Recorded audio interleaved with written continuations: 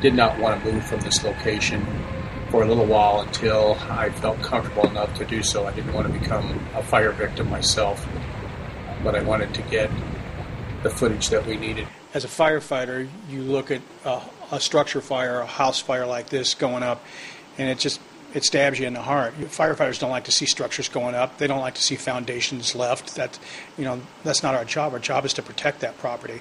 And when it came down to it, and we ended up having to make our stand, that's what all the firefighters that were involved in this, from the federal level on down to our firefighters with Colorado Springs, they made their stand and they said, that's it.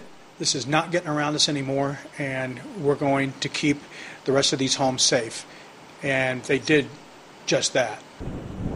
And had they not made a stop on that fire right there, they would have lost 195 homes. It's almost like being in a war zone. I mean, you're hearing explosions of propane tanks from people's barbecue grills and whatever else they have in their garage, cans of gasoline.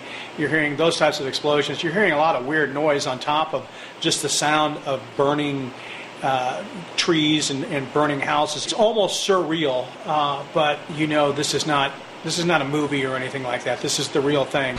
This is Denver Fire Department again. They had 5 crews down here during the blaze, and they're putting up a water curtain. They're defending this home right here on the left, and this other home is pretty much gone. This home is generating a lot of sparks. Across up here and landed on that roof right there, and it's starting on fire. 2 doors down from where Denver FD is, Clint found a hose, garden hose. We're trying to put this roof fire out. This will be the first fire, and he did it. It's the first fire he's ever put out.